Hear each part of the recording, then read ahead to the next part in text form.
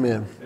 Okay then. So our lesson today will be on Christian liberty, and I just thought about something right now. You know, sometimes we think other people really know what you're talking about, especially when it comes to like simple things like verses and stuff like that. So I thought I'd just show you, because I have a lot of verses to cover today, okay? But the reason why I put them up there is just because there's so many that you know, maybe you can write them down for later or something like that. But sometimes we don't understand. Like if you read a Ruckman commentary or something like that, you'll see it look like this. But sometimes sometimes we think that people know what it is, but maybe you don't. So just for a real quick deal, always the first one is the book. Okay, and then you know, a lot of times we abbreviate them. Like this is Galatians, that's Ephesians, you know, John. If it's something short like that, you can put the whole thing. And then the next one after is the chapter. Okay, then so when you you'll see the book, and then you'll see the chapter, and then you'll see the colon. Right after the colon is the verse. So you got the book, you got the chapter, and then you got the verse. If you see one like this, where okay, you got Romans chapter 14, verses 1, and then you got a dash, and then there's another number. That's verses as well. That'll be verse 1 through verse 9. I don't know, you know, sometimes you think people would know certain things, but, you know, when you're young in Christ, you know, there's a lot of things we learn. Some people are still trying to learn their books. You know what I mean? Sometimes we think, oh, you should know. No, they shouldn't. If they're baby in Christ, you know, what can you know, they need to learn these things. So that's what that is. And then this is some of the words that I'll be defining. I don't use a Greek or nothing like that. As you can tell by my vocabulary, I can barely speak English. So I can't even go to Greek and all that. So I go to the dictionary, and this is the best one for a King James Bible is the 1828. You get the 1828, you get those old English words so you don't have to even run to the Greek. Just go to an old 1828 dictionary, and you'll get the definitions of some of those so-called archaic words that really aren't archaic. It's just you don't get them. So you just go find out. You know what I mean? If you look at some of these newer translations, you can't understand those either. I got a few studies on those, on the New King James and stuff like that. They got words in there that's like, what? I thought this was supposed to be easier to understand, but that's not really their motive. Their motive is just to change the Word of God and rob you from the truth. Right. So that's basically what that is. So with that, we'll go through the study, and our subject today will be Christian liberty. Okay, so if you could just go to Galatians 5. Galatians 5, and we'll start right there. We have a Zoom group where we get together and we're going through a verse by verse on Galatians. But when I got to this verse, I kind of stopped there because that word liberty, you know, if you read right past it, you will not get the gist of what this is. So I kind of stopped and kind of studied that word. So we'll start off in Galatians 5, verse 1. Okay, Galatians 5, verse 1. The Bible says, "Stand fast, therefore, in the liberty wherewith Christ hath made us free, and be not entangled again with the yoke of bondage." Back, I guess in Galatians, back in that time, they had Judaizers, and they were coming in, and they were bringing in strange teachings, strange doctrines. Okay, saying that you got to be circumcised, you have to follow the law plus, you know, the law plus grace, and they were and Paul was telling them, hey, Christ made you free.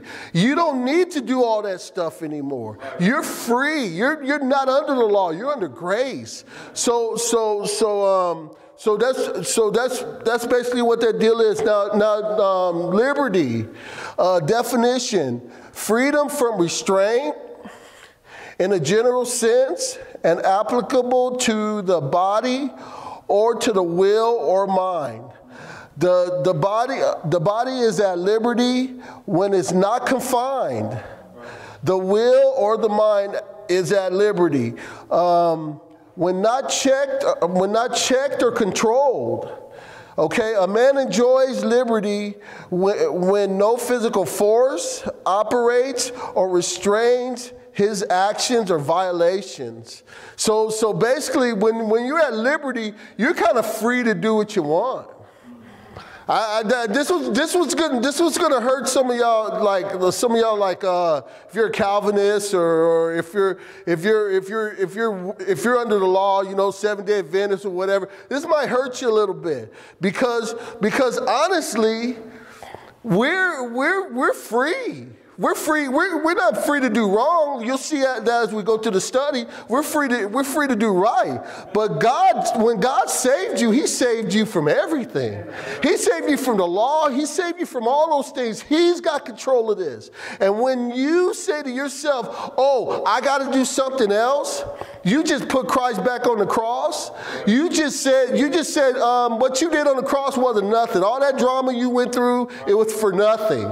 I still got more that I have to do. But He tells them, no, you're not under the law. You're under grace. Grace is when you receive something you don't deserve. And we don't deserve none of this, right? So you know, since all of my sins are forgiven and I'm free, can I do whatever I want? That's kind of where I want to go with this. The New Testament is clear that we're no longer bound by the law to please. We're not bound under the law to please God. We're under grace. We don't do things because we have to. And that's what the law does. When you're under the law, you have to do these things. We do things because we love them. I'm not up here because you know, under some law you got to do this and do. I do this because I can go. You guys, I don't know if you'll get this, but I can go home and get on that PlayStation. You know what I'm saying, and play some Call of Duty and all that, and I'll still have the same grace if I'm here or not. But man, I love the Lord so much that I do things. That's a good question to ask yourself. Why do you do things? Why do you come to church?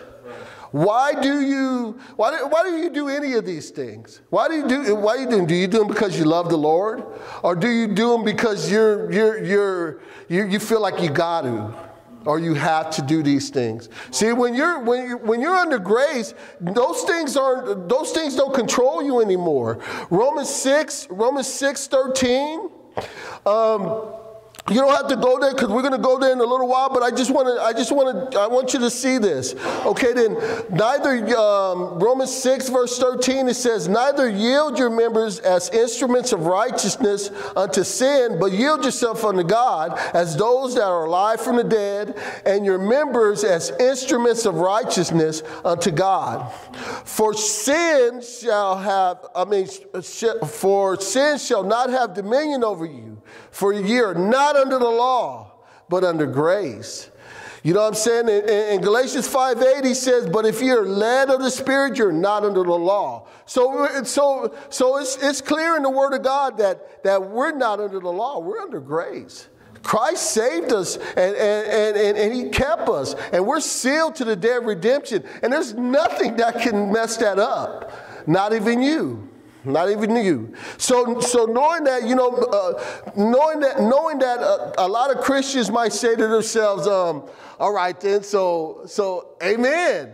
I'm free. I guess I get to do what I want. Right? I mean, that's the way some Christians think. But we're not supposed to take that freedom and take advantage of it. And we'll go through that too. So the purpose of this lesson is to help us to understand what are our liberties and what are our perimeters. as a child of God? I mean, how are we to be as Christians knowing? See, because if you don't know those things, some guy's going to tell you, oh well, you have to do this, and you'll follow it. We all can be guilty of that. You know what I mean? The ones that I look at sometimes and say, like, for instance, and no offense to anybody that's Asian in here, but Asian people, they're really religious. Like you go to the Philippines or something like that, man. You walking down the street, you see statues of saints, like you see liquor stores on the corner of all these streets over here. You know what I mean? It's just really religious. You know what I mean? But sometimes you can get saved and still do that thing. You know what I mean? So you're still putting yourself under works. Even though you're saved, you're going to heaven, hallelujah. But some of that stuff, you're like, oh, I got to do this. I got to do this. Man, it's really bad. Americans that get saved, we don't care. You know what I mean? So maybe this will be for y'all. But why do you go to church? Why do you do those things that you do? So what we're going to do is we're going to figure this out, and we're going to ask everything in the form of a question. Okay, and then we'll see what we can get out of it. The first question is, am I free to do what I want? Am I free to do what I want? Okay, then personally, you're free. You're free to make your own choices as a Christian. You really are. You know what I mean? You really are. In John 8:36, it says, for if the Son shall make you free, you shall be free indeed. So that's totally complete. You can't get out of that. 1 Corinthians 6:12. Let's look at that one. 1 Corinthians 6:12. Let's look at that one. 1 Corinthians 6, verse 12. 1 Corinthians 6:12. The Bible says, all things are lawful unto me.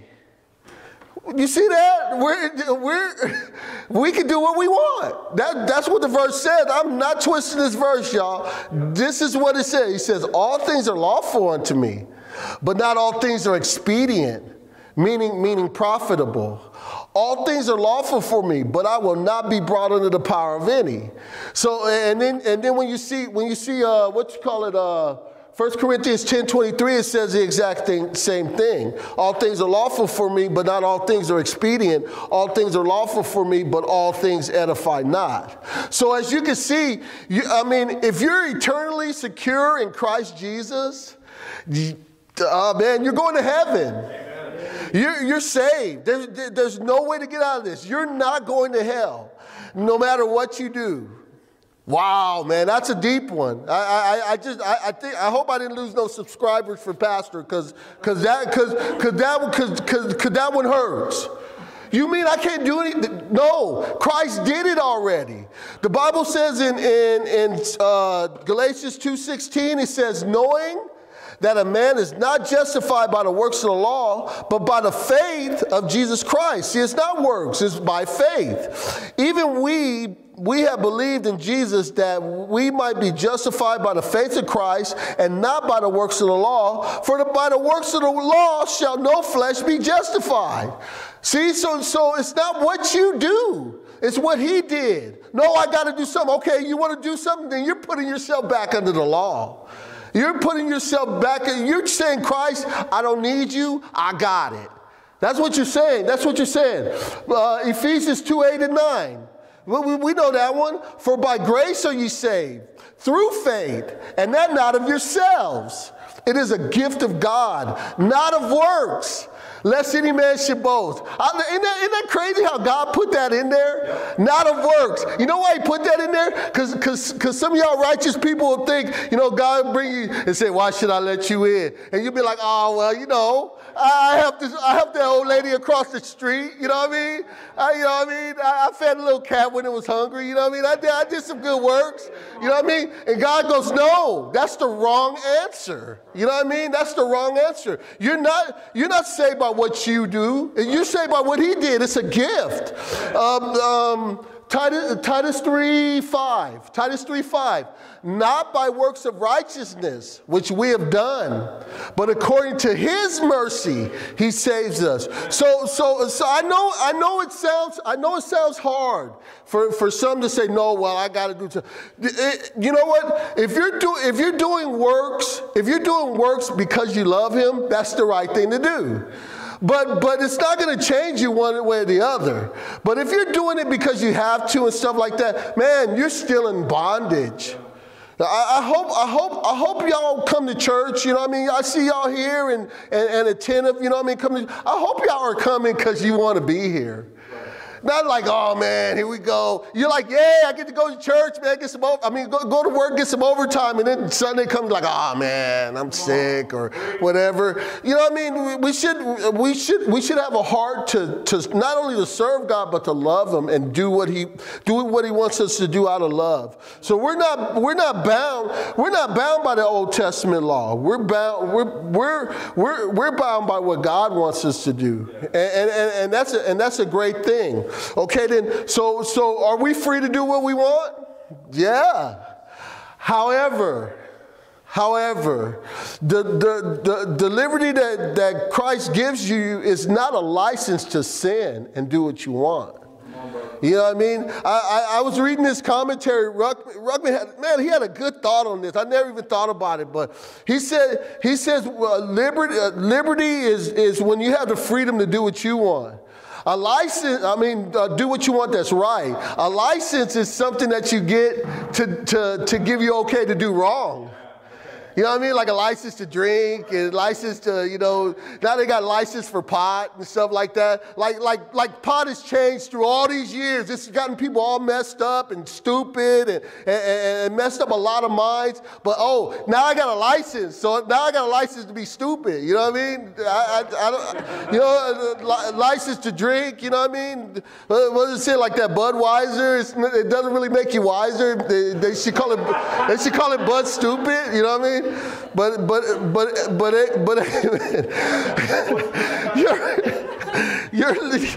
your liberty is not to be used to feed your sinful flesh. That's kind of where I was going with it. Look at Romans 6:12. Romans 6:12. Okay, look at Romans 6:12. Okay, amen. Okay, Romans 6:12. The Word of God says, "Let not sin, therefore, reign in your mortal body, that you shall obey it in the lust thereof. Neither yield ye your members as instruments of unrighteousness unto sin, but yield yourselves unto God, as those that are alive from the dead, and your members as instruments of righteousness unto God." And all this stuff should be because you want to. Right. This is no command to make you do anything. You have your freedoms, you have your liberties.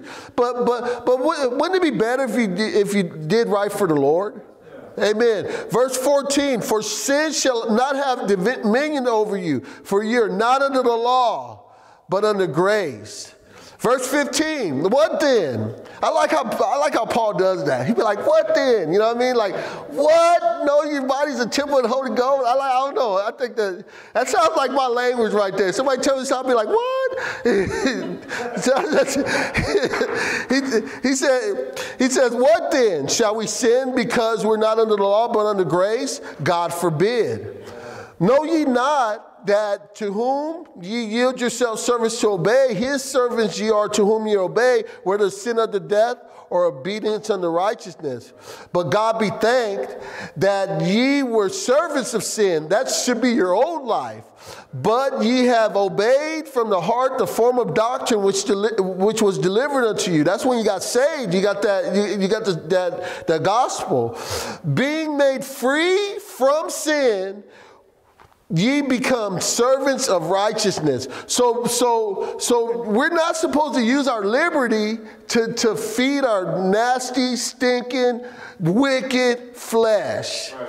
You know what I mean? And some of us know what that means.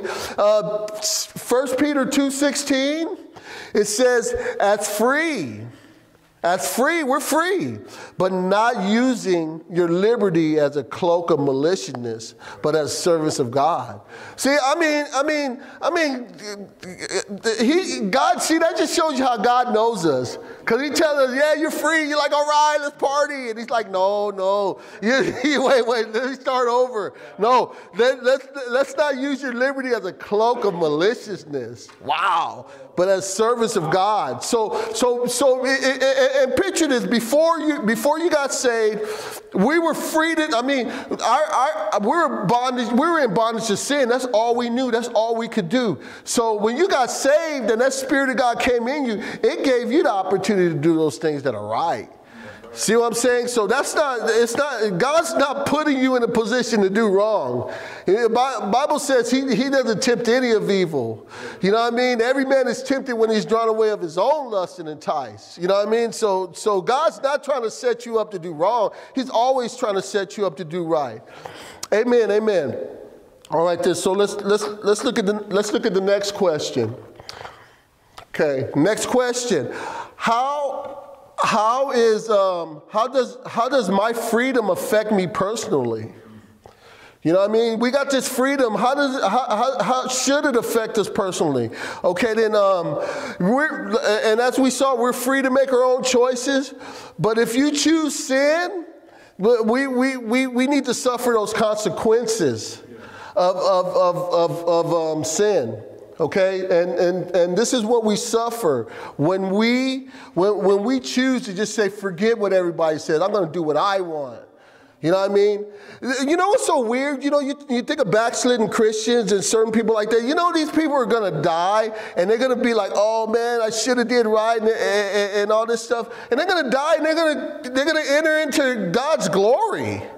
You know what I mean? I know y'all don't like it because y'all self-righteous and y'all think, oh, well, they should be like me to get in. You know what I mean? Well, you know, I'm sorry to hurt your feelings. You know what I mean? That's who he lets, he saved, whoever trusts in the Lord Jesus Christ is saved. Okay? And if they fail, they fail. But if they do good, they do good. It depends on your heart and how much you love God. That's what it depends on. But here's one of the consequences. You will not bear spiritual fruit. You won't bear spiritual fruit if you're living in the flesh and you're doing what you want to do. 2 Peter chapter 1. Yeah, y'all could go to this one. This is a good one. 2 Peter 1 verse. We'll start at verse 1. 2 Peter 1, verse 1. He says, Simon Peter, an apostle of Jesus Christ, to them that obtain like precious faith with us. Hey, are y'all in on this one? He's talking to y'all. If y'all obtain like precious faith, we're in, right? So this is talking to us. Precious faith through the righteousness of God and our Savior Jesus Christ. Grace and peace be multiplied unto you through the knowledge of God and of Jesus our Lord. According as his divine power hath given unto us all things which pertain to life and godliness, through the knowledge of him that hath called us to glory and virtue, whereby are given unto us exceeding great and precious promises. By these ye might be partakers of the divine nature, having escaped the corruption in the world through lust. Man, there's so much there. I can't mess with that, but man, isn't that rich? We're in. We're not only in, but we get stuff. We're partakers of the divine nature. Man, that's good stuff. Verse 5, and besides all this, giving all diligence, add to your faith virtue, and to virtue knowledge, and to knowledge temperance, and to temperance patience, and to patience godliness, and to godliness brotherly kindness, and to brotherly kindness charity. So that's kind of like the fruits of the Spirit in Galatians 5 right there. That's basically what that is. And he says, if you have all these things, look at verse 8. He says, for if these things be in you and abound, they make you neither that ye shall neither be barren nor unfruitful in the Lord, in the knowledge of our Lord Jesus Christ. So if you're living for God and you're doing those things for God, you'll bear fruit. Okay? But if you don't, you're not going to bear fruit. Verse 9, but he that lacketh these things is blind and cannot see afar off, and hath what? Forgotten that they were purged from their old sins. You know what I'm saying? I'm glad he put that there. You know, he didn't say if you lack these things, you're not saved and you're going to hell. He said you're forgotten, that you are purged from your own sins. See, he said that's probably some of the problem with a lot of people. They don't bear fruit because they don't realize that God really did a work in them. And they're not happy about it. But I'm telling you, if you love the Lord Jesus Christ, you'll bear fruit. You'll bear some fruit, you know what I mean? And I'm not talking about winning 10,000 souls to Christ, but you can be an example to somebody at work, all kinds of things, right? So the first thing is you will not bear fruit. The second one is God will chasten you as a son. Hebrews 12:5, it says, and ye have forgotten the exhortation which speaketh unto you as unto children. My son, despise not thou the chastening of the Lord, neither faint when thou rebukest him. For whom the Lord loveth, he chasteneth, and scourgeth every son whom he receiveth. If ye endure chastening, God dealeth with you as with sons. For what son is he whom the Father chasteneth not? So if you're saved in this room, you're a child of God. You're not a child of wrath. You're not a child of the devil. He's dealing with you. He's not going to slap you down and say, all right, you blew it. Off to the fiery pit you go. No. He's treating you like a parent. And which he is. He's our parent. He's going to look at you to shake his head like Jesus did to the disciples. You know how many times he just shook his head? He goes, man, these guys don't get it, man. You know what I mean? He does the same thing to us. He does the same thing to us. When we sin, he's going to chasten us. Verse 8. But if ye be without chastisement, where are all partakers, then are ye bastards and not sons. See, those are the lost. Those are the lost people. If God's not chastening you, then I don't know. He chases those he loves. And it seems like a parent. When you don't chasten your kids, you don't love them. I know I got quiet on that one, you know what I mean? Because we're in a generation where you don't want to touch your kids and stuff like that. But man, I'm glad I was in a generation where I got spanked, man. I got worked, boy. It taught me. Even today, I look at older folks and I respect them. I'm like, yes, sir. Yes, sir. And you're like, bro, you're 50. It's like I don't know, man. I guess I got brainwashed. You know what I mean? I don't know what it is, but God, that's how God does it. If God doesn't chase you for your sin, man, you better be scared. You better be scared if he does absolutely nothing. You know what I mean? Not saying you're not saved. I'm just saying, man, you don't want to get to that point where he just says, you know what, I'm done with this guy. You know what I mean? He'll chase you. He'll chase you. Amen. The first one, you will not bear fruit. God will chase you as a son. The third one is God will allow you to reap what you've sown. Right? Galatians 6:7-8. Be not deceived, God is not mocked. For whatsoever man soweth, that shall he also reap. Sometimes you think, all right, I did it. I got away with it. I did it. I got away with it. You know what I mean? And then all of a sudden, you don't even care if you got away with it or not. You'll just keep doing it. Bible says that you're going to reap what you sow. And if you think that you made it through and nothing happened to you, it keeps going. It might happen to one of your kids. It might happen to somebody else. I'm not trying to throw nothing bad, but I'm just saying, don't think that you got away with something and you play God for a fool. You'll never play him for a fool. You'll never play him for a fool. Look at this one. This is a good one. You can go to this one. What is it? Job. Where we at? Reap what you sowed. Yeah, Job 13. Check out Job 13. This is a good verse, but this one blows me away right here. Okay, then Job 13. verse 8, starting at verse 8. Job 13, verse 8. It says, will ye accept his person? Will ye contend for God? Is it good that he should search you out? For as one mocketh another, do ye mock him? He will surely reprove you if ye secretly accept persons. Man, I'm going to tell you guys something. You can fool whoever you want, but you cannot fool God. You know what we do sometimes? We look at each other and we say, oh, I can play all these guys. You know what I mean? You know what I mean? And you'll hide all your secret sins, all that stuff, and say, all right, nobody knows. But we always fail to realize that God is watching you. God knows. Wow, that's crazy, huh? God knows what's going on. Psalm, thank you. I know, man. Every time I come behind here, it gets like 40 degrees hotter. I know it's not y'all. It's just pulpit. Yeah, amen. Psalm 44:21. He says, shall not God search this out? For he knoweth the secrets of the heart. Ooh, yeah. I don't know you. You don't know me either. You know what I mean? I can play y'all all day long. You can play me. But I'm telling you, you can't play God. He sees everything. He sees everything.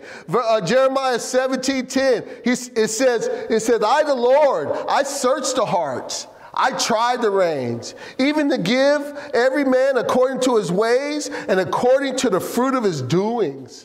See, God knows everything about you. Man, wait, hold on. Here, I didn't put this one in. but this is a good one too. Hebrews 4:12. Hebrews 4:12. This is a good one. This one tells you how much the book knows you. This is the word of God. It knows all about it. That's why a lot of people don't read the book, because they don't want to be exposed. Look at this. But you're exposed anyway, no matter what you do, really. Okay, then verse 4:12, he says, for the word of God is quick, meaning alive, and powerful, sharper than any two-edged sword, piercing even to the dividing asunder of the soul and spirit, and of the joints and marrow, and is a discerner of the thoughts and intents of the heart. Right? Look at 13. Neither is there any creature that is not manifest in his sight, but all things are naked and open to the eyes unto the eyes of him with whom we have to do. Ooh, man, y'all worried about what your neighbor thinks. Y'all worried about what your members think. You know what I mean? Y'all trying to hide this. You can't hide nothing from God. He's got it all. He's got it all covered. You know what I mean? And finally, you'll not bear fruit. God will chase the other son. God will allow you to reap what you've sown. And the last one is your fellowship with God and confidence in prayer will be interrupted. Maybe a lot of times we don't get those prayers answered because we're not doing what we're supposed to do. We're not doing what we're supposed to do. In Psalm 66, verse 18, the Bible says, if I regard iniquity in my heart, the Lord will not hear me. That's a scary thing, you know what I mean? You know, we got our little Zoom, not a Zoom group, but we got our little WhatsApp group, man. And man, prayers be popping up all day long. You know what I mean? You know, I hope y'all that are saying, hey, I'm praying for you, y'all got your life right, cause God ain't gonna hear that thing. He won't. Well, that's what the Bible says. I'm just saying what he said. You know what I'm saying? Isaiah 59:1. The Bible says, behold, the Lord's hand is not shortened that he cannot save, neither is his ear heavy that he cannot hear. But your iniquities have separated between you and your God, and your sins have hid his face from you, and that he will not hear. So, you know, we got to make sure our life is right. If we want to get with the Lord, man, I mean that makes sense though. If you're in sin and all that stuff, and you throw one of those Jeremiah cries for something you did, you know what I'm saying? That's not cool. That's not cool, and he's not going to hear it. Proverbs 15:29, he says, "The Lord is far from the wicked, but he hears the prayer of the righteous." Amen, amen, amen. Here's something to think about. Okay, then God is gonna use you for good or for bad. Okay, you can be a vessel of honor, or you can be a vessel of wrath, or whatever, and God's gonna use you one way or the other. You say, how's he gonna do that? Well, he can use you as an example. You know what I mean? There's so many, in the Word of God, there's so many examples of what not to do. And there's so many examples of what to do. You know what I mean? What side do you want to be on? You know what I'm saying? 2 Timothy 2:20 says, "But in a great house there are not only vessels of gold and of silver, but also of wood and of earth, and some to honor and some to dishonor. If a man therefore purge himself of these, he shall be a vessel of honor, sanctified and meet for the master's use, and prepared unto every good work." See, you want to be on the example side of, okay, God says this is how I want you to be. You don't want to be the vessel of dishonor where God has to use you as an example. You know what I mean? Now remember, what's our subject here? Liberty. As saved people, how we're supposed to live, and how we're supposed to live our lives as Christians. Okay, then so we saw how we saw the question: are we free to do what we want? Yep. However, there's consequences, right? How should freedom affect me personally? Okay, we went through that, and then now we're going to look at how does a freedom affect your freedom affect those around you? Okay, then now your life should be a testimony to the Lord Jesus Christ. It should be something good for other people to see. Okay, then and for sake of time, we won't go through this, but this is a really good one. Romans 14.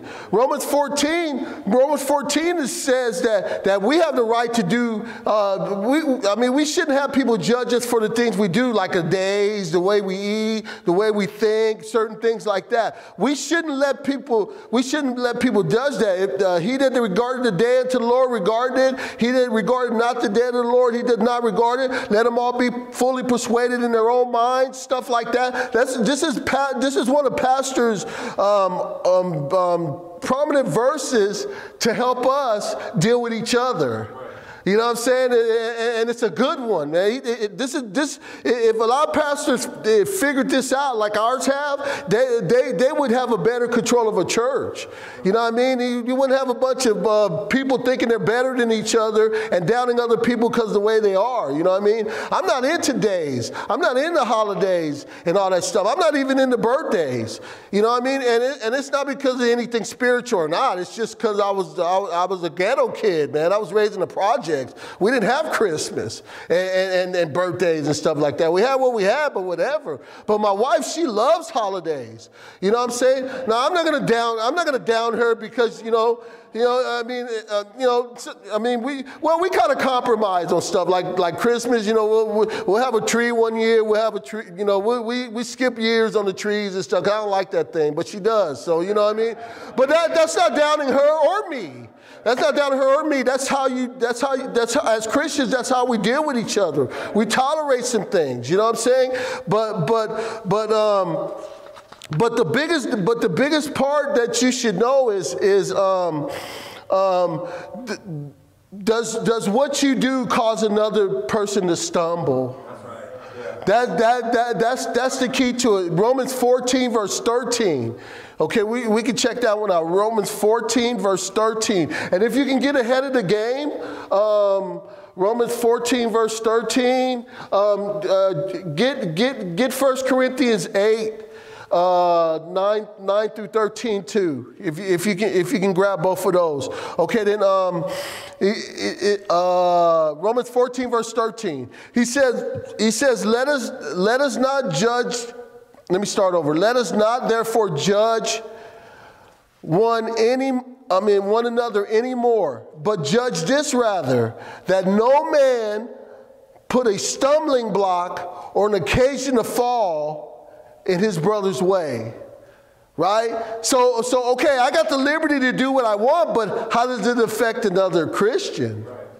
How does it affect another person? How does it affect a new believer in Christ?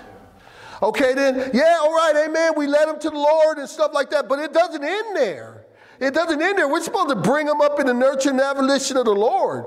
And some of the things that you think that is okay might not be good for that Christian. Some of the shows you might watch or some of those things. I was talking about this last night. I kind of trip out how we hit hard and heavy on music. We beat music down. We understand that all kinds of music is not good for you.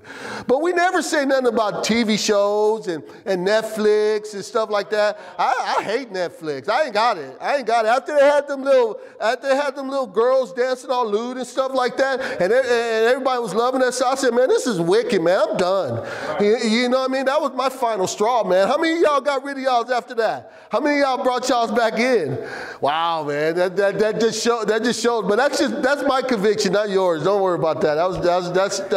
That's my issue. y'all can do it if y'all want. But there's a consequence. Don't forget that. Amen. But he said, verse 14, he says, I know and am persuaded by the Lord Jesus that there is nothing unclean of itself, but to him that esteemeth to be unclean, esteem anything to be unclean, to him is unclean. But if thy brother be grieved with thy meat, thou walkest not charitably. Destroy not him with thy meat for whom Christ died. Ooh. So your liberty's like, yeah, I can do what I want, but how's it affecting this young brother in Christ or sister? You know what I mean? You got to be concerned about that. 1 Corinthians 8 verse 9, it says, take heed lest by any means this liberty of yours, there's that word again, this liberty of yours become a stumbling block to them that are weak. You see that? Verse 10, if any man see thee, which, let me start over. For if any man, let me put on these glasses. I think, yeah, I'm losing my vision real quick. Let me get this. Thank y'all for hanging in there with me. Okay, then verse 10. For if any man see thee, which hath knowledge, sit at meat at the idol's temple, shall not the conscience of him which is weak be emboldened to eat those things which are offered to idols? And he's just talking about food, but it could be, you could put anything in this. But and through thy knowledge shall the weak brother perish. And that don't mean he's lost or going to hell or anything. That just means he's going to backslide.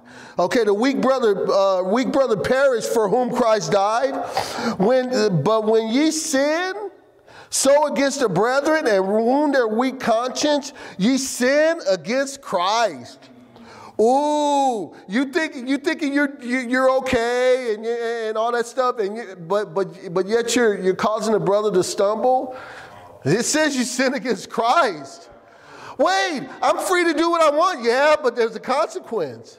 See what I'm saying? We really need to watch out for that. Look at verse 13. He said, wherefore, if I make my brother to offend, I will eat no flesh while the world standeth, lest I make my brother to offend. Good teaching. Wow, that's pretty. Yeah, amen, brother. That's good stuff, man. How are we around not just our brethren, but how are we around any saved? That's why it's so critical when the person gets saved, man, you got to reel them in because the Spirit of God is in them. They're babes in Christ. Bible calls them babes in Christ.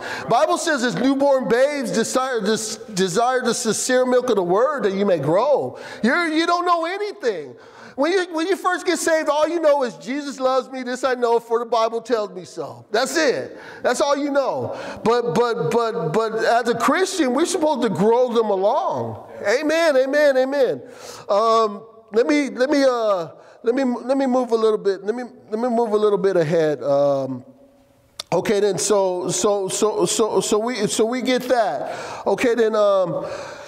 How about this one? We're supposed to have a good testimony, both with the lost and with the saved. Okay, then we're supposed to have that because the object of the game is, especially with the lost, we're supposed to get them saved. Okay, then 1 Corinthians 10:31. It says, whether therefore ye eat or drink or whatsoever ye do, do it all to the glory of God. Give none offense neither to the Jews, nor to the Gentiles, nor to the church of God. You see the three races? I know that's not part of the lesson, but that's the only races. You got Jews, you got Gentiles, you got the church of God. We're the church of God. The Gentiles is the lost, and the Jews are the Jews. So you know what I mean? Everybody's trying to say all these races and stuff. No, we're all one. We're all one. We're all one family.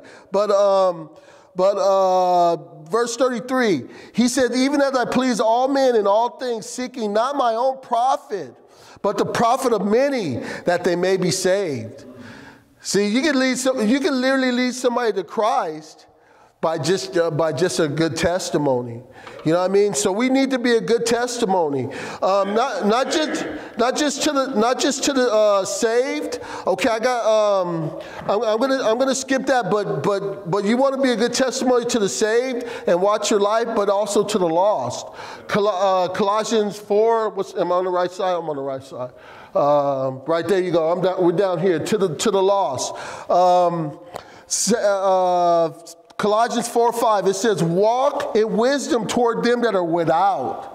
That means the lost out in the world, redeeming the time. 1 Timothy 3:7, he says, moreover, he must have a good report to them that are without, lest he fall in the reproach and the snare of the devil. That's a good question. What do the lost think about you? You know what I mean? You're saved, you're on your way to heaven, you're a Christian. What do they think about you? They don't have to think, oh, you're a holy Joe and all that. I get that. But what do they think about you as a person? Are you unapproachable? Are you disgruntled at work? You know what I mean? Do you complain with them? You know, do you come in late? Do you come in late at work? You know what I mean? I try to make it a habit, not saying me. This is my conviction. I'm not trying to throw it on y'all, but I make sure I'm at work an hour early. And when it's time to clock out, I'm not standing by the time clock. I wait exactly the time, and then I'll leave my area. You know what I mean? I'm not standing at the time clock at the line, 10 minutes before the time and stuff like that. That's a bad testimony for a Christian. I know you guys don't think that maybe, but I do, and you'll be a better testimony when you do that. Let me see. But the purpose is to lead people to Christ. That's how we do it. I know I get that. I was waiting for that one. Amen. That's good. That's good. Isn't this how we're supposed to do it? We're supposed to lead people to Christ by our testimony, not our testimony. Our testimony. Don't fake it. Be real about who you are. Let me see. Okay, then last one. I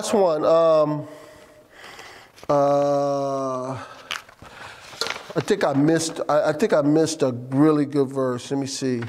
Okay, yeah, I guess. I think we'll just move on. Number five. Last question. Okay, then what are my bounds? What are the bounds of my liberty?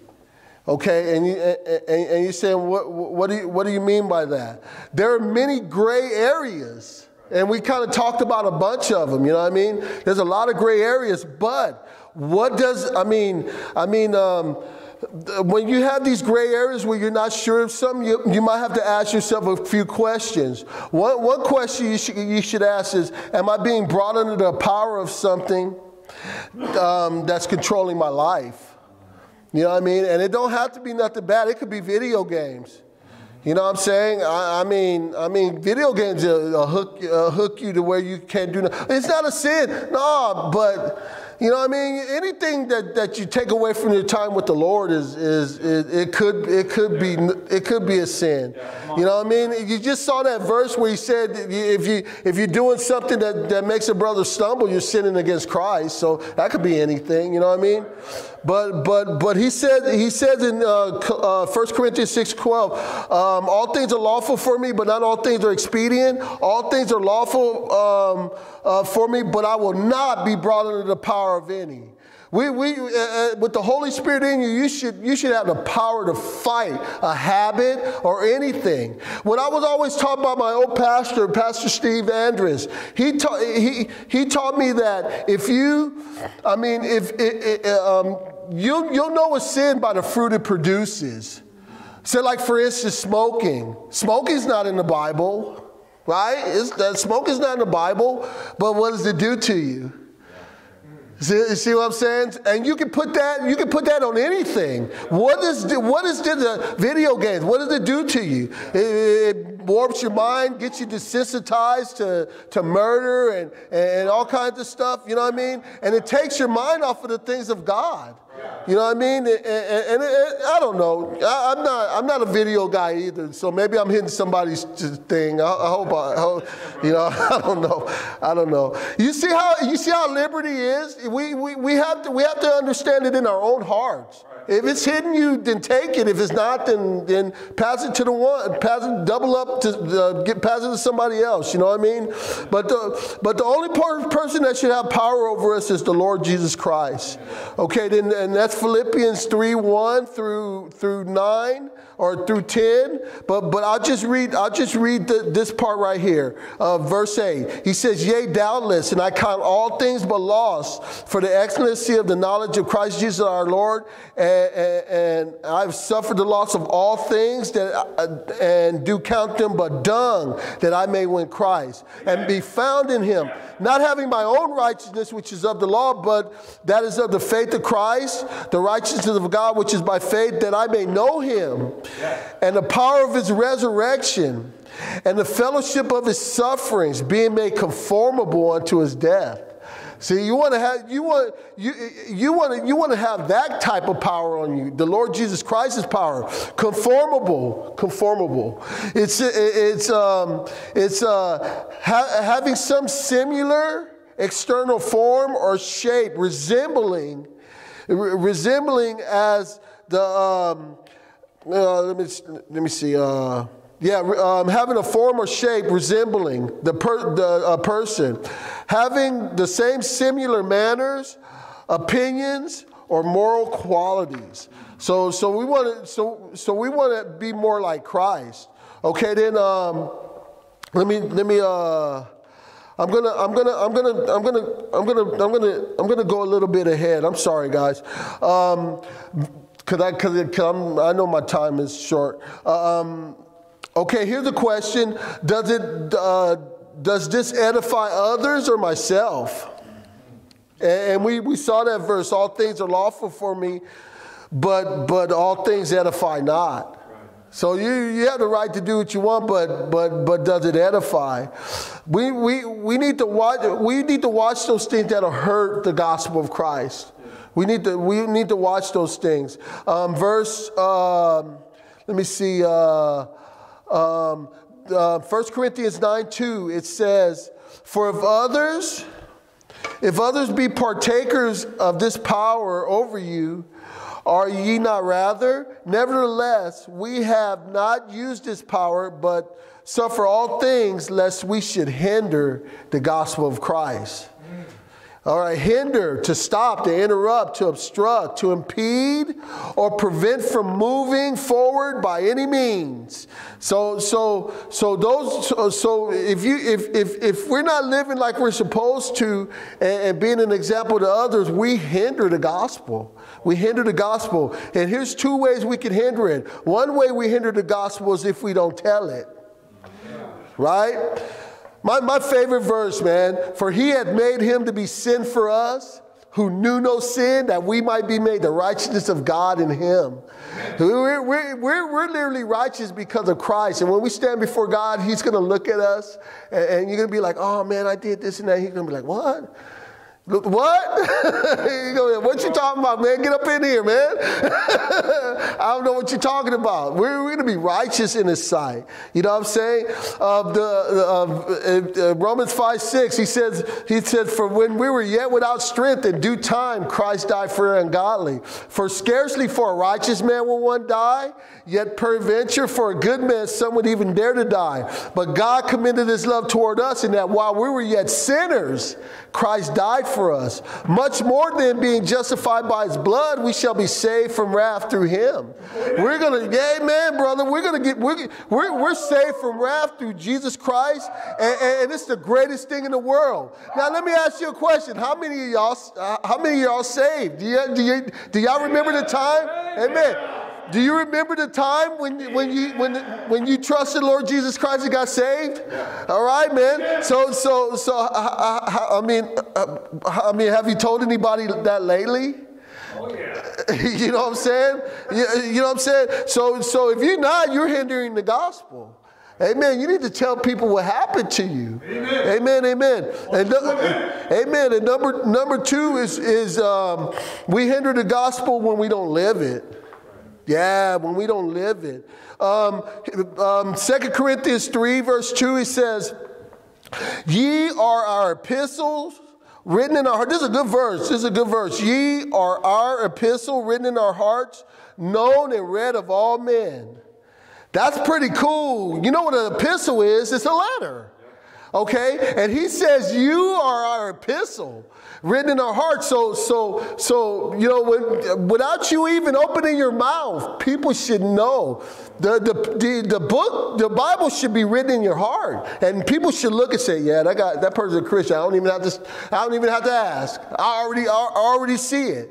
You know what I mean? So what epistle are they looking at in your life? Maybe Ephesians? Do people see Ephesians in you? You know what I mean? Or do they see 1 Corinthians? Amen, amen, right.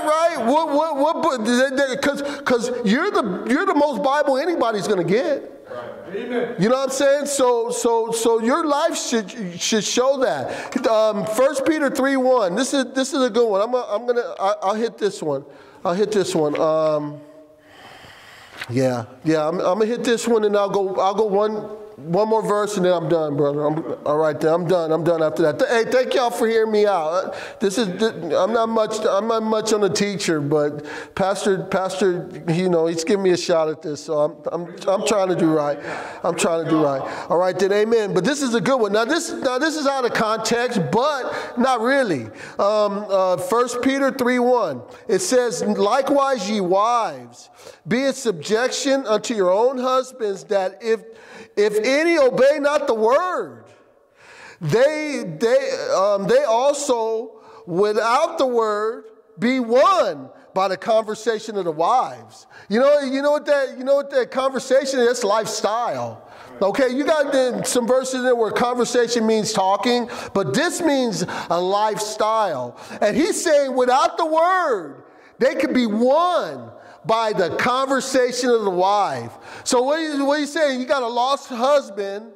You know what I mean? I'm that testimony. I was a lost husband too. My wife was saved. She messed up and married out of wet. You know what I mean? What do you call that?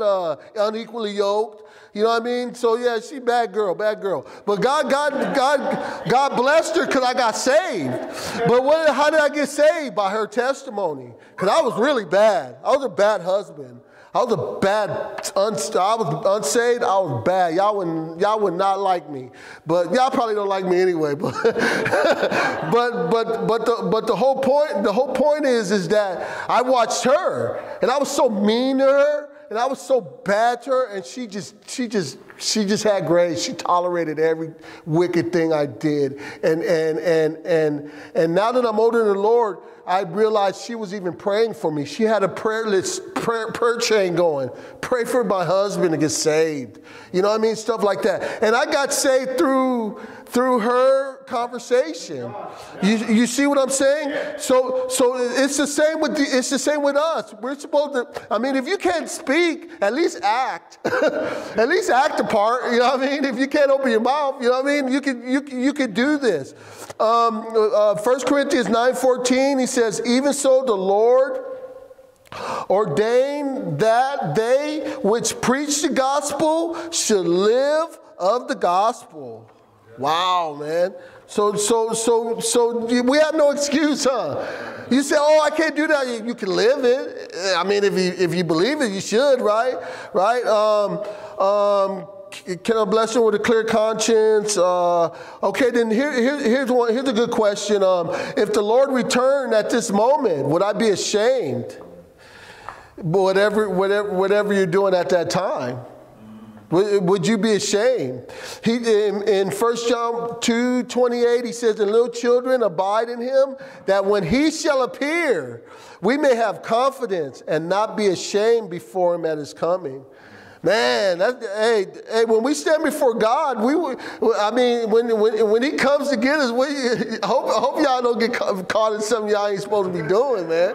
You know what I'm saying? He know about it anyway, but man, imagine you getting caught off, man. You stub your toe, and you get ready to cuss, and you're like, "Oh, boom," and then there's the Lord, and you say the word, and he's looking at you like, "Oh, boy." No, yeah, just watch your testimony. Would it cause a brother to stumble if he saw me? And we checked that one out already. Finally, the last question: Would it be cause for a lost person to reject the Lord Jesus Christ? And we hit that one too. We want to make sure we're an example to not just the people in here, but the people out there. We want to be a light that shines in a dark place. Amen, amen. The last verse and then we're done. Okay, then 1 Corinthians 10:31. 10:31. Okay, then it says, "Whether therefore ye eat or drink, or whatsoever ye do, do it all to the glory of God. Give none offense, neither to the Jews, nor to the Gentiles, nor to the church of God. Even as I please all men in all things, not seeking my own profit, but the profit of many, that many be saved." Amen. Yeah, amen, amen. So we want to be an example, not just to our church, but just to the world and all those things. All right, then I hope y'all got a blessing out of that. Amen. Lord Jesus, thank you for just this time, and Lord, I pray that I was understandable.